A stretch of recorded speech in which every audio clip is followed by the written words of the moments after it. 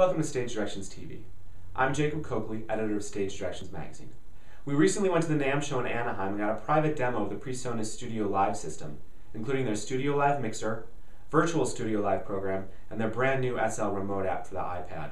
It all combines live audio mixing with digital perks in a very cool way, and we're very excited to share with you today. In this part, we'll be listening to Wesley Smith, product planner at PreSonus, as she walks us through the features of the PreSonus StudioLive 16 digital mixer, including its fat channel section, designed to keep you on the surface of the board and not buried in menus. Then she'll talk a little bit about how you can work with Virtual StudioLive, which gives you bi-directional remote control over the studio via Mac or Windows PC. Ready? And go for it. Okay, so the StudioLive mixer was designed to have all the ease of use and intuitiveness of an analog mixer, but all the power of a digital console. So anyone who's used an analog mixer can walk right up to it, learn two things, which is the select button and mix mode, and you're pretty much ready to rock. The heart of the StudioLive is this fat channel settings section. This is where you live on the StudioLive. You don't live in menus or anything like that. So from the fat channel, you can dial in dynamics for every channel and bus, pretty much. Wherever you see a select button flashing right now, you have gate, compressor, limiter, and a semi-parametric 4-band EQ. On all the channels and the auxes and the effects, you also have a high-pass filter. The fat channels also acts as your meter bridge. You have input metering, output metering, gain reduction metering, the output level of all of your auxes, and you also use this to locate your faders when you recall a scene, or if you're using VSL, which we'll get into a little bit. And do that again. That's fascinating. Taking it down and then pulling it back up to level. That's great. That's fun. It's fairly quick and easy to dial in. To recall your faders, it doesn't take but a second. This is also where you do all your aux mixes. You go into mix mode, and now these encoders and meters are setting the send level for each channel to that aux. If you have, the auxes are mono, but if you are stereo linking them, so now you have a stereo aux, anywhere you see a mix button, this is still your send level for each channel, but mix pan then lets you set the pan level, pan setting for each channel to the stereo aux.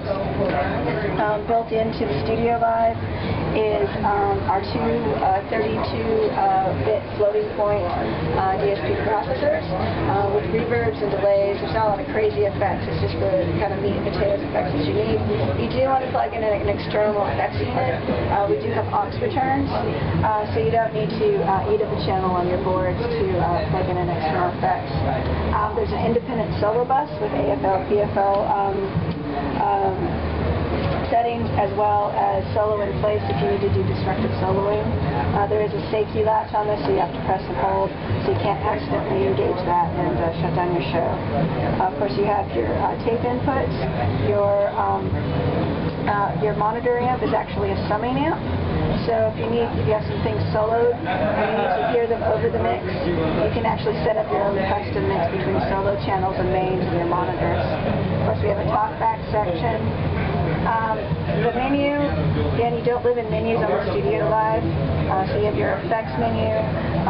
That lets you, of course, dial in your effects, adjust the parameters, patch the internal effects to the auxes if you want some reverb in your aux mixes, and set the pre-position for your sends. There's two pre-positions. You can either send post-gate or post-fat channel, depending on how you're monitoring on stage. Your system menu is quite literally LCD contrast. This is where you set your pre and post position. If you're connected to a computer, this is how you can see if you're connected properly.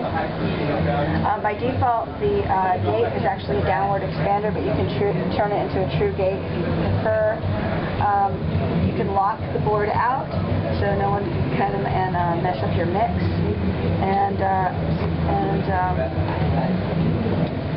We have 31-band graphic EQ on the mains, also in the system menu, and you have a firmware version, and that's pretty much it for the LCD. You can see that most of what you do on the board is really living right on the surface, and you don't have to delve too deeply. There's 16 mic inputs, 16 line level inputs, 16 inserts, 16 direct outputs. All the outputs, all the aux outputs and subgroup outputs are balanced TRS. The mains actually have stereo TRS as well as stereo XLR and mono XLR. And the mono output and the stereo output have independent trim adjustments. But all the outputs are active all the time, so you can actually connect 5 speakers and control them all with your main fader. Paired with StudioLive is Virtual StudioLive. This is a control application that allows you to recall scenes. It's hard as an editor librarian, but allows you to quickly recall scenes with our drag and drop implementation, the same type that we use in Studio One, our DAW. You can load in fat channel presets, either as a channel strip or just the individual components. Of course, you can drag and drop in your effects, any GEQ presets. We also allow you to create an entire backup of your board. So if you finished a project and you don't need those scenes anymore and you don't want to save them all individually, you can just take a snapshot of your board in its current state, and then if you ever need to revert the board, you simply load in that backup file. It's very quick and easy. This is the overview tab. There's a channel zoom tab that allows you to make more fine-tuned adjustments to your fat channel settings. And then we have our setup tabs.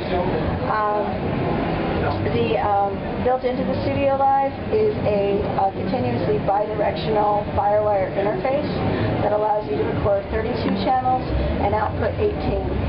The first 16 inputs are hardwired to your channels.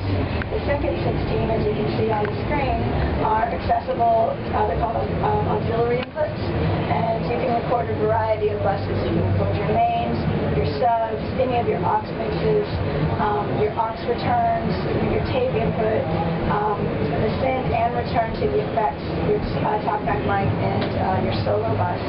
So you can make a variety of creative recordings from StudioLive. The other nice thing about the continuously bi-directional architecture is that these FireWire returns, these are your FireWire outputs from the computer, the playback channels. Because it's constantly sending information to the computer and receiving information back from the computer, you can use these FireWire returns to insert effects plugins. So if you have a Waves bundle that you want to use live, or any other type of plugins or plugins for Studio One, you can use these to return them to your board. But you can still record the analog information, which makes it really powerful.